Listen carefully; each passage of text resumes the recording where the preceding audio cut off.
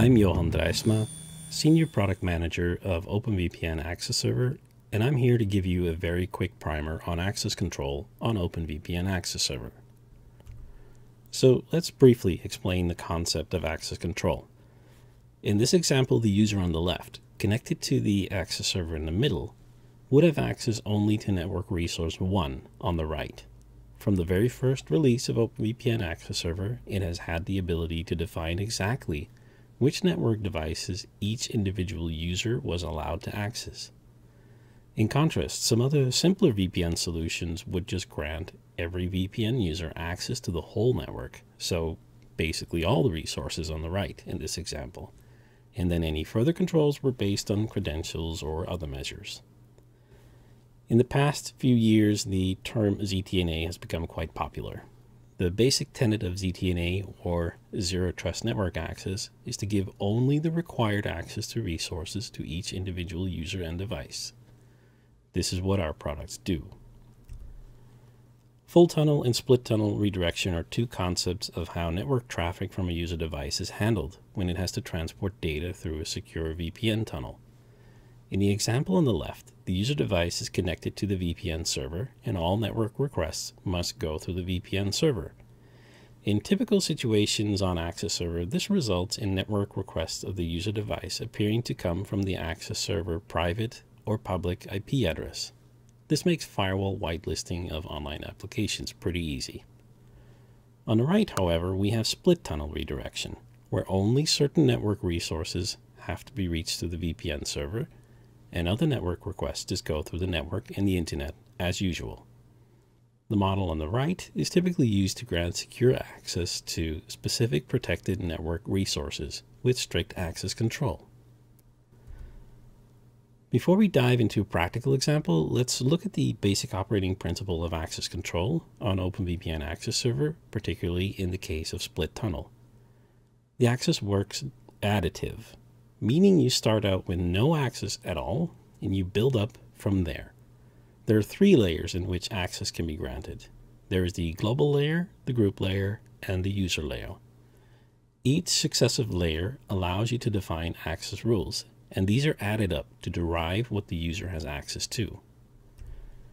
So let's look at this in a practical example. Here we have two users that need access to specific resources. Both of them may have access to resource 1 with IP 10.0.0.1, but only user B may have access to resource 2 with IP 10.0.0.2. So in our example, all users may have access to resource 1, so this can be a global access control rule. On top of that, we grant only user B access to resource 2.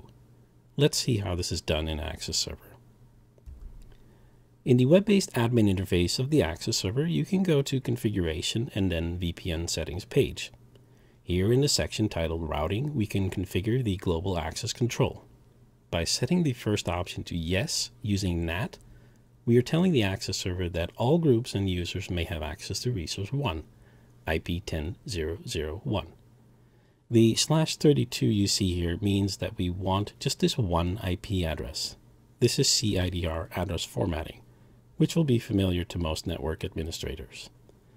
And NAT means Network Address Translation, which makes implementation of our solution easier as no additional routing in your network will be required.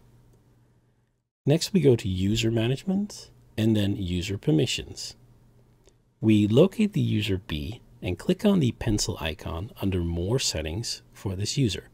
This expands the available options for that user. In the section titled Access Control, you can add resource 2 with IP 10.0.0.2. Again, with the /32 to indicate we want just this one IP. And again, access is granted using NAT for ease of implementation. And that's it. Now the practical example of access control has been implemented. On the global level, we have granted access to 10.0.0.1 to all users and groups on the Access Server, and only user B has access to 10.0.0.2. Let's do one more practical example that involves groups. Let's look at this example a little closer. We have defined a group alpha that has access only to resource 1 at 192.168.1.0.0.1. Any user that is assigned to group alpha will inherit that access to resource 1. Group beta has access only to resource 2 at 10.0.0.1.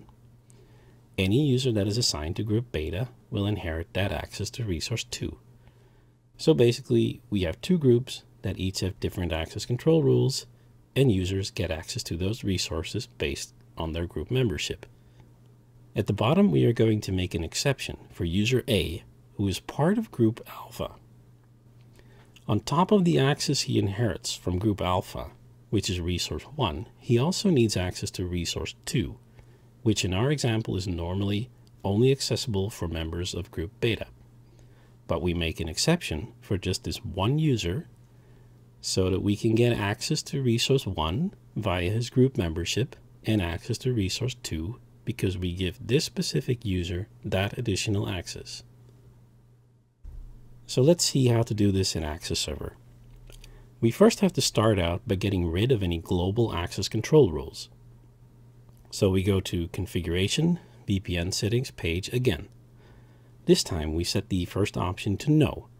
This tells the Access Server that we don't want to grant any global access, but that we want to do this on a group or user level, which allows us to be more granular in our access control.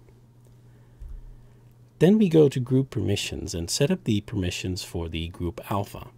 We locate group alpha and click on the pencil icon under More Settings to see more configuration options.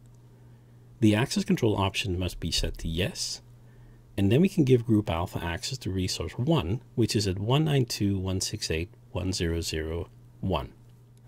Now all users that are a member of group alpha will be able to access this resource. Now we configure access for group beta. We give group beta access to resource 2 at 10.0.0.1. This will give access to this resource to all users that are a member of group beta. Now we assign a user A to group alpha. This is done under user permissions, where the group can be selected in the group dropdown. And finally, we will go into the More Settings portion for user A, so that we can grant him access to one more resource on top of the one he inherits from group alpha. This is the exception we spoke of in the overview earlier. User A will be able to access resource 1 because he inherits this from group alpha, and he will be able to access resource 2 because we will specifically grant this user that additional access. Other users assigned to group alpha will not be able to access that second resource unless you also give those users that additional access. So in conclusion, we have now achieved this particular practical example with groups. That concludes this brief presentation. Thank you for your time and attention.